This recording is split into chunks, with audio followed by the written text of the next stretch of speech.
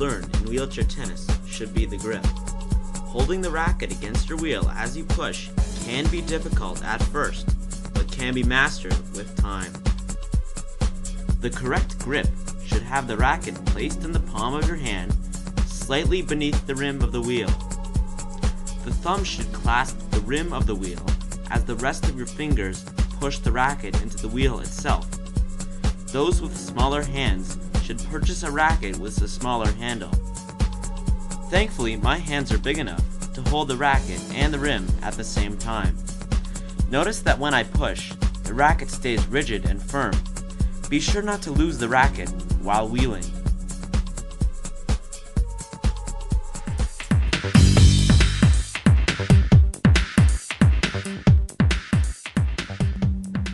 Once you have mastered the grip, it is now time to get familiar with moving around the court. The single most important part of wheelchair tennis is the movement. Watch as I demonstrate the correct movement path the chair should make when moving in and out of the shot. Pay close attention to the turning. Notice how my momentum carries through every hit.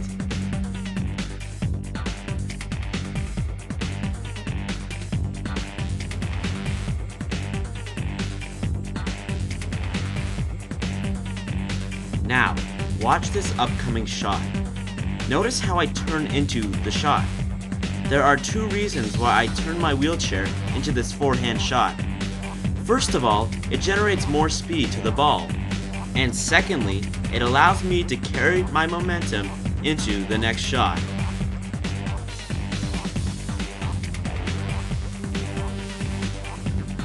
Backhand turning is rather different to the forehand side. Watch as I turn away from the court. My left hand propels the turning as well. Notice that my head never loses the direction of the ball.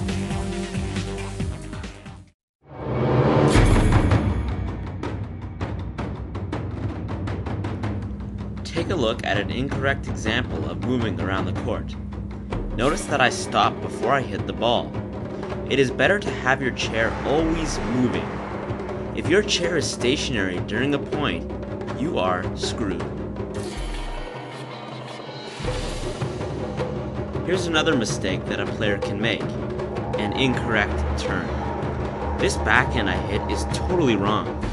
Notice that I turned inward when hitting the backhand. If you were paying attention before, you would realize that I was supposed to turn outward.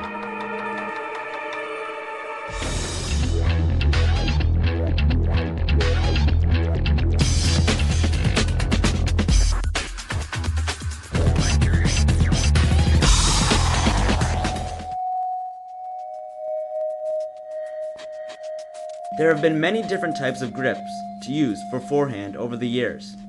These grips have evolved as well. Firstly, there is the continental grip.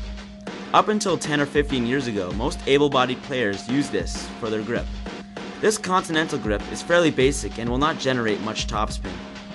Now, here's the semi-western forehand grip. This is the grip I use to hit the ball with.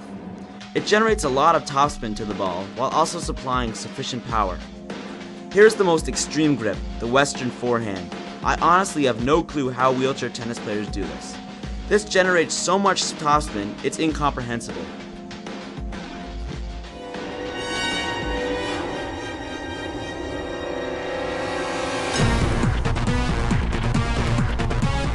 Now, here comes the exciting part.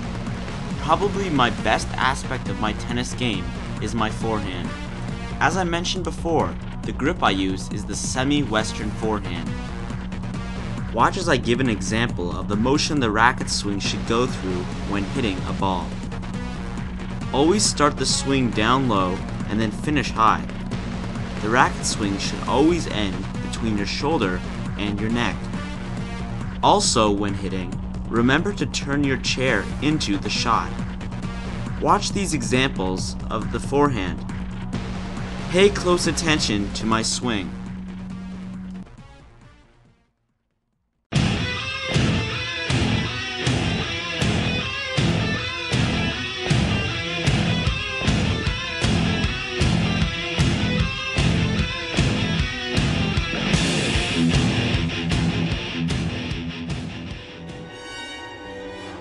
Okay, let's break down the forehand. Watch how my chair moves into the ball. The racket, as you've seen before, starts low and finishes high.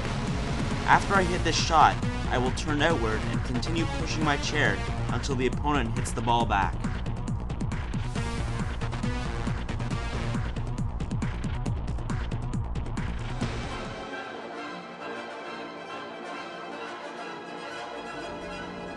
An approach shot is when an opponent hits a short ball, usually near the net.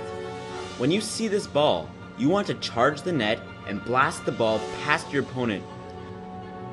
You don't get a chance to do this very often, so you want to take advantage of it. As soon as you hit the ball, turn right around and get right back to behind the baseline.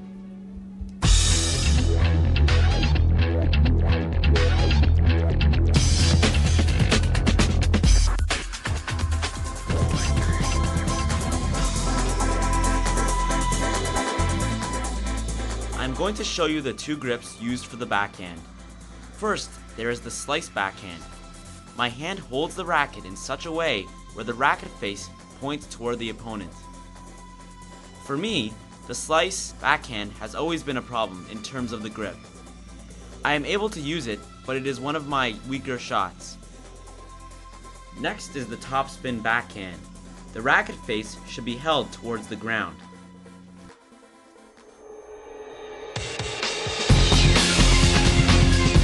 Okay, here is the slice backhand.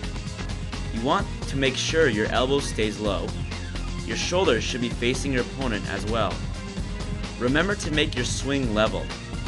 It is usually best to hit the ball earlier than usual. Remember to start the shot high and make a U shape while swinging. Remember also not to chop at the ball. Here is an example. Notice that my chair is sideways. Watch my follow through. My head always stays with the shot. Hey, well that's pretty good, isn't it?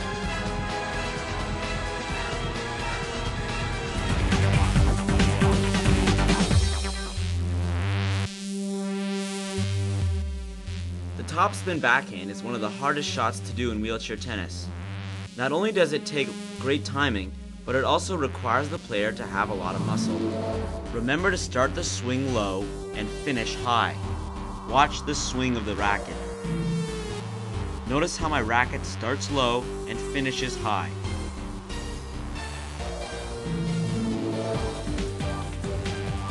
Watch this example.